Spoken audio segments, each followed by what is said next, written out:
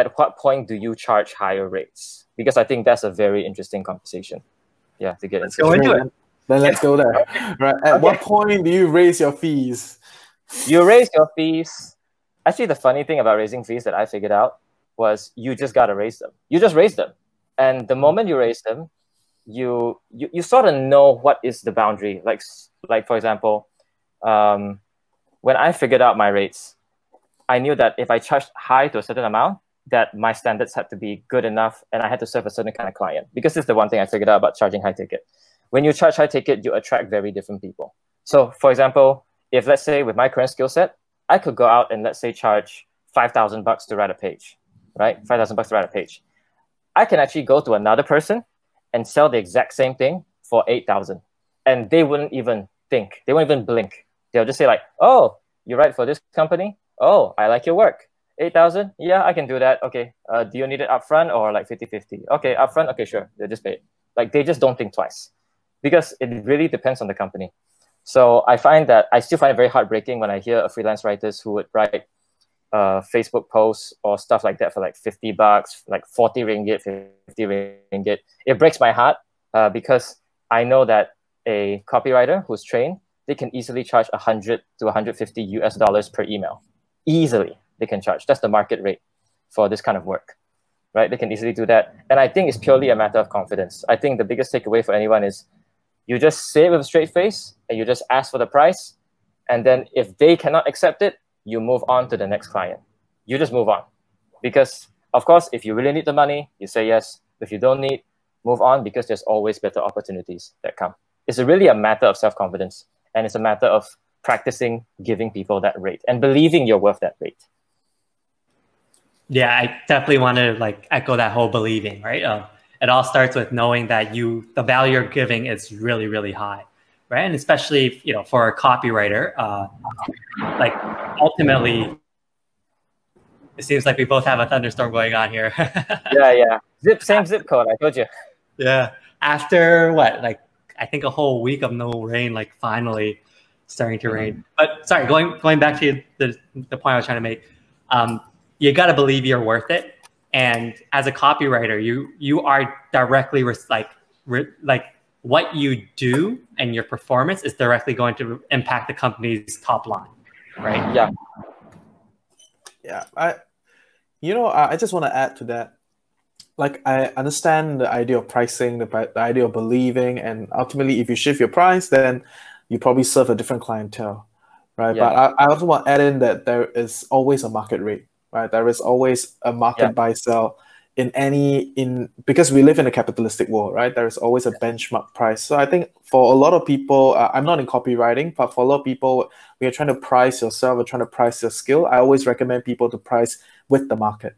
Right, so if the market is charging at this price, then you can start there. Don't need to be cheaper, right? You can just start there, and that is your price. If people negotiate with you, then we talk about it. Like what you said, if you really need the money, then just take it lah. Huh? But the reality is, pricing against the market is a good place to start. That is where I see it. Yeah. Okay. Oh yeah. Okay. I think since we're on this topic, I might as well just jump into. I just thought about 3 things, so I might as well go into it. So I noticed that there are 3 main ways when it comes to figuring out your rates as a freelancer or as a creative. The first one you mentioned just now, which is market rate. There are actually studies done on figuring out what is the market rate for certain things, for certain industries. So if you just find that out for your country, or if you're even more ambitious, you find that out for the US market. So if let's say you're a graphic designer, how much does it cost to design a banner? Find out what is the US rate, and then you can charge that accordingly. Okay, the US rate, some of them even do studies to show that less than 2 years experience this much, more than 2 years experience this much, more than 4 years experience this much. So that's a very good barometer to start. The second thing you can do is figuring out your aspirational yearly rate. So for example, if let's say your goal is to make 10,000 US a month as a freelancer, if you times that over the course of a year, that's 120,000. So you just cross out the 3 zeros, and that is your hourly rate. It's 120 US dollars an hour. That should be your hourly rate if you want to charge an hourly rate. The third form is, this is how most 7-figure consultants do this. It's called value-based pricing. So they would go into a company the company will engage them first and they say, we have this problem. We run a fast food company and a lot of people join our company and a lot of them always end up leaving. Turnover is extremely high, right? So I don't know how to fix this. That's why I engage you. And then they will come in and say, okay, I can create an orientation program. I can do a training program to make sure that whoever comes in will retain for at least an additional 6 months to a year. If I do that, how much is that worth to the company, right?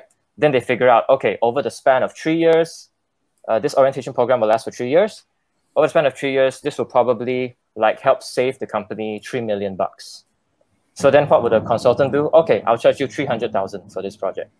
Even though if you think in terms of hourly, this thing is probably costing them only $10,000 if you go by hourly. If you go by value-based pricing, he can charge $300,000. And some of these companies, they say, sure, $300,000 to save $3 million, that's a no-brainer. Then they just pay him $300,000. So that's the third form. That's the highest. That's the way you can charge the highest for your work. So those are the three methods I will go about doing it. I'm working towards the third one, but I've already done the first two. Working towards the third one. Cool. Thanks for sharing. Hey, this is CS from More Money Malaysia. We are a platform dedicated to helping Malaysians like you make smart financial decisions. And the way we do that is through providing you with actionable advice, such as the video you just saw, right? But we're not here just to become your intellectual entertainment. We really do want to see you succeed, because we want to see you live that ultimate life that you've always dreamt of, right? And in order for us to do that, what we've decided to do is we want to help make it easier for you by providing different types of rewards throughout the months. So make sure you check out the description below, click on that link and see what type of reward you might be able to qualify for by taking action right now. And if you have any other questions about any of this, feel free to contact us wherever you find us. Take care.